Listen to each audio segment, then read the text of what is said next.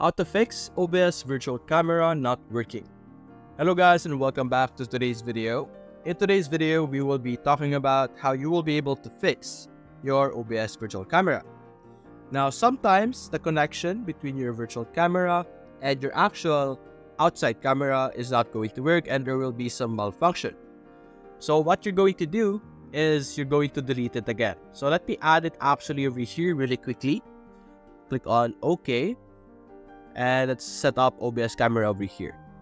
Click on OK. Now, after setting it up, this is what our screen is. After setting it up, what I suggest is that you either delete it again and try to form a connection again.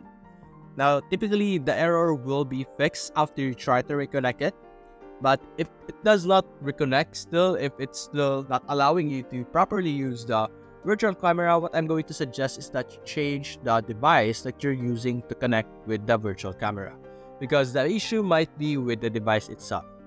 So that's basically it, guys. If you enjoyed this video, leave a like and subscribe. Thanks for watching.